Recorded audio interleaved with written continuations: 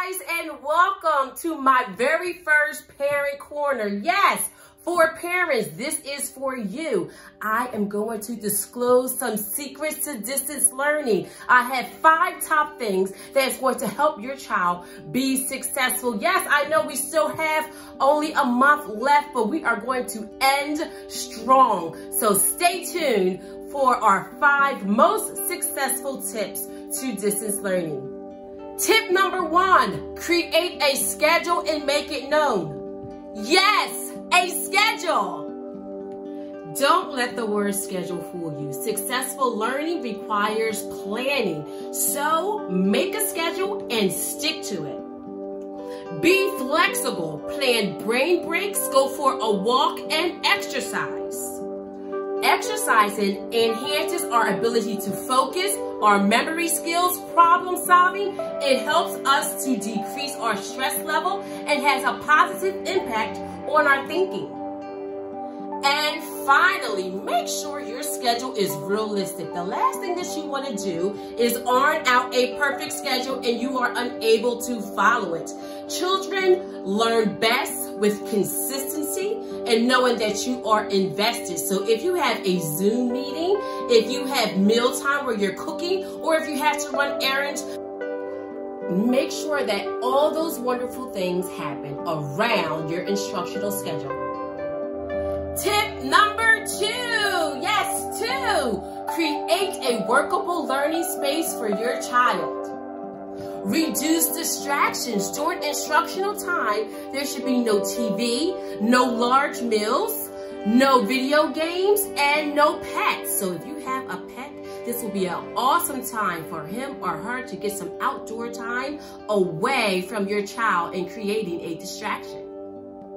Consider busy bags. If they have younger siblings, make sure that the younger siblings are squared away before instructional time. A busy bag is very good for younger siblings. This bag will only come out when instruction time is going on. Find out what they love and put all of those cute little things, crayons and coloring books and Legos, whatever they love, bring that out only during instructional time, something that will keep them busy.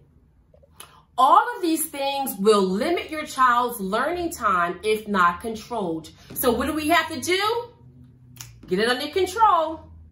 Tip number 3, keep it simple. A typical teaching schedule inside of the classroom for each particular subject consists of I do, we do, you do. What does that mean? I do. You instruct your child and teach them the skill.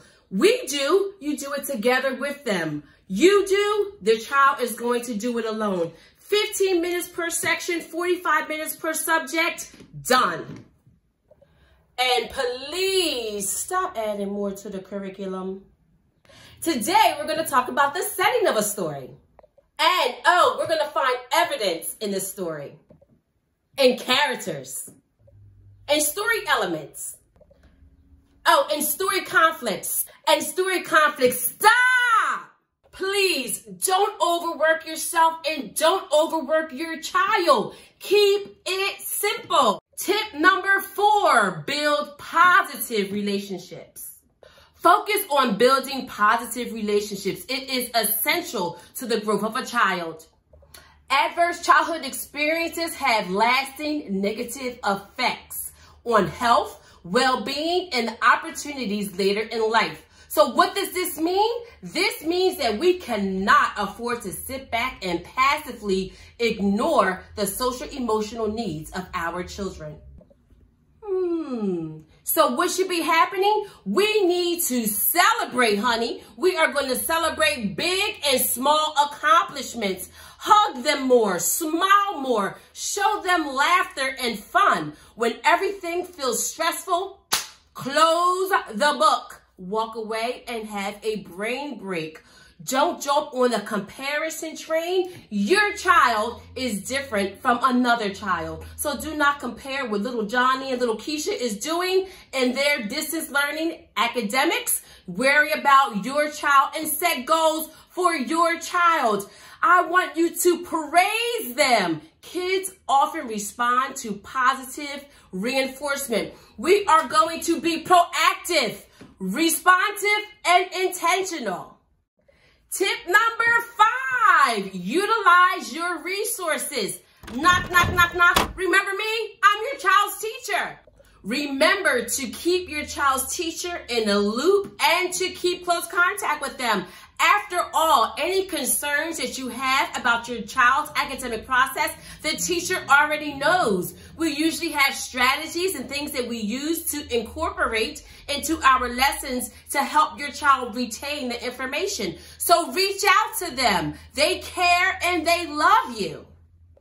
And Google is your friend. Remember to try to do research on your own if you have any questions.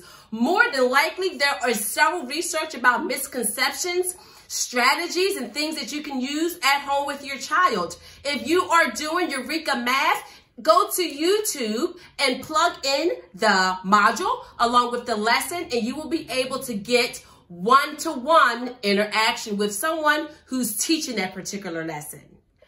Thank you so much for tuning into our first Parents Corner. I will put some links below in the description area to kind of navigate you through this learning experience. Also, in the comments area, feel free to give me suggestions on the next Parents Corner. Our next read aloud is entitled, I Am Enough. So make sure that you like, share, and subscribe. Subscriptions will give you a notification to let you know that the book has been posted. Be intentional, be proactive, be creative, responsive, committed, inspired, and encouraged. Until next time, so long.